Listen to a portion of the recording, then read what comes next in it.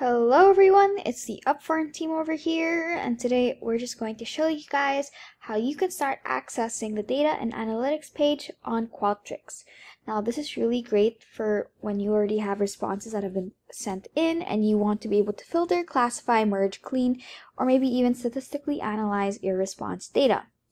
So first things first, let's show you guys how to get there from the home page. As you can see, we're just currently on the basic projects and programs page on our Qualtrics account. Next thing you're going to want to do is identify which form you want to use so that you can see its data and analytics. In this case, we're going to use our active survey, which is the customer feedback per cafe, where we already have 3 responses to analyze. So now that we've identified it, we can just head over to the rightmost side where there are 3 dots. Then from here, we're going to head over to this little button at the bottom of the drop-down menu called Data and Analytics. Just click that.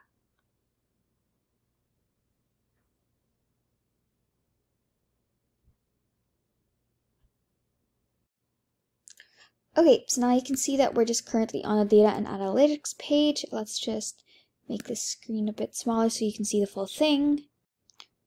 Okay, so this is what it's going to look like, and as you can see, all of the submitted responses are currently organized right here according to the recorded date. You can also see which questions, or at least the initial questions, the first few ones, so that you have an idea of who submitted which.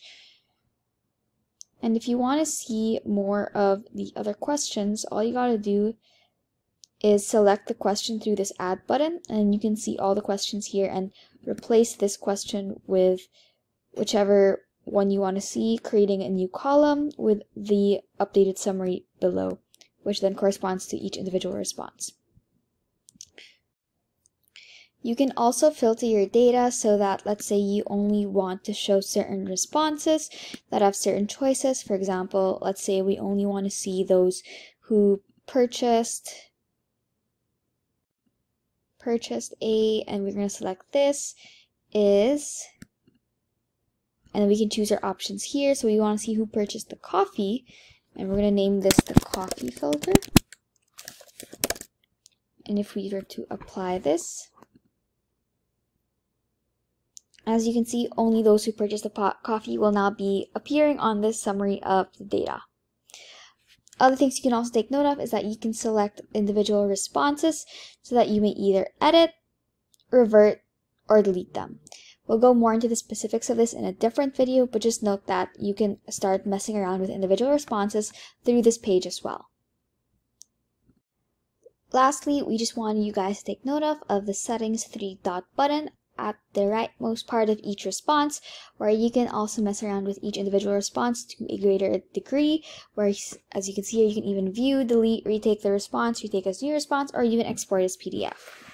And that's all I really have to say about the data and analytics page, specifically the data table. Hopefully this helps you better manage any data collection you might be doing. Thank you so much for watching our videos. Be sure to like and subscribe. If you need any more help when it comes to Qualtrics, be sure to check out the rest of our channel using either the link on the upper right corner of this video or any of the links below. See you next time!